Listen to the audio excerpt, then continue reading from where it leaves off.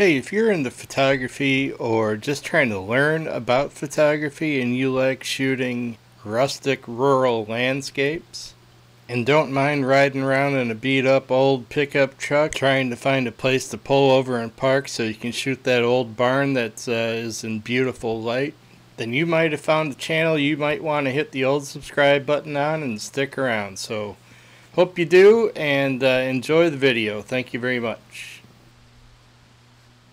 Hey everybody, welcome back to the channel. My name is Garrick, and today I am diving into a secret feature on the Nikon D850 that will definitely help you elevate your photography. If you're ready to capture those ultra tack sharp images, stay tuned, hit the like button, subscribe, do all that stuff too. Well, it might not be a secret, but I sure as heck didn't know about it, and I've had the D850 since 2018, 2019, and I think it came out in 2017.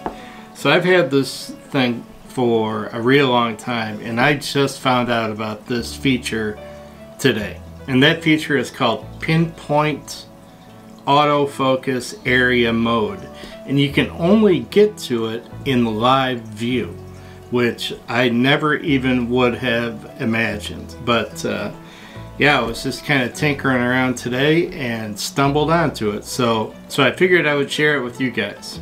So what is Pinpoint Autofocus Area Mode? Well, basically, when you turn it on, the D850 is going to focus almost like on the pixel that you're wanting to focus on.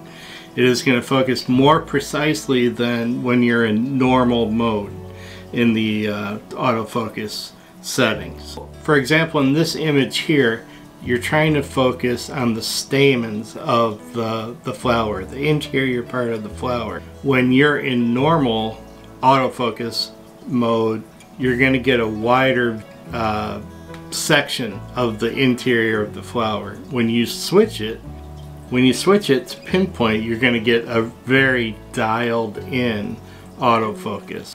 Alright, so how do you turn this feature on? The first thing I would recommend is putting autofocus in single as opposed to continuous. And to do that, you're going to press this button here. It's the button on the auto manual focus button. You're going to press that, and you're going to turn the main command dial, which is on the back. And you'll get two choices: autofocus C, autofocus S. So put it on autofocus S when you're going to do this. And then you're going to turn on live view, and then once you're in live view, you're going to hit that same button again, and you're going to turn the sub command dial. And what you're going to see on the screen, on the live view screen, when you're turning, it's going to cycle through, and you want to cycle through until you actually see the word pin. So with the old glasses on, it says AFF pin. So now you're in it, and so now you're going to use the multi-selector, or you can use the touch screen to set your focus. And once you get your focus set, you can actually zoom in by using the zoom in buttons. Zoom in on your topic, make sure you're tack sharp, and then take the picture. So whether you're shooting landscape or portraits, especially in portraits when you want to tack sharp on your subject's eyes, architecture, basically all types of photography. Actually macro too, macro would be a really good usage for this. But basically all types of photography, the point is to be tack sharp where you want to be tack sharp. That's going to do it for this video. I hope you got something out of it, and you guys all know the drill.